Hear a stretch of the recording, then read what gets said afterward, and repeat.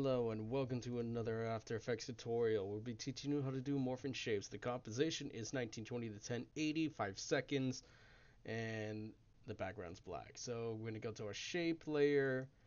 I'm going to just stick with the square. I'm going to hold shift and make sure it's all filled. Nothing on the stroke. I'm going to get my anchor point. I'm going to have it in the middle.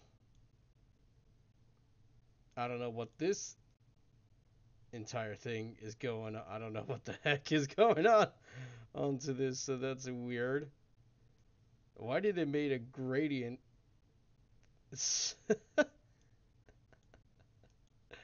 Oh boy, oh boy. What is it? There we go. That's weird. I don't know what happened with that. I hope no one experienced that same thing, but we're gonna make sure the anchor point's in the middle.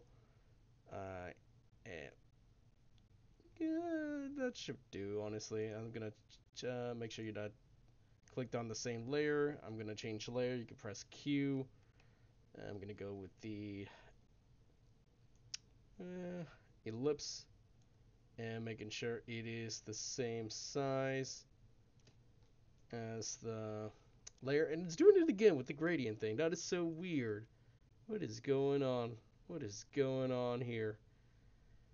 I'm gonna get the anchor point, making sure it's that, and I'm gonna get that out of the way.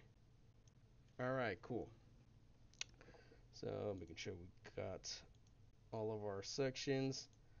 I'm gonna go to ellipse path one, and I'm gonna convert it to a Bezier path. Then the rectangle one, then I'm gonna convert it to a Bezier path. I am going to the path itself, making sure your paths are open. I'm gonna hit the keyframe, then click on the keyframe, Control C or Command C if you're on Mac. Make sure you have your keyframe on this too. I'm gonna go a few frames.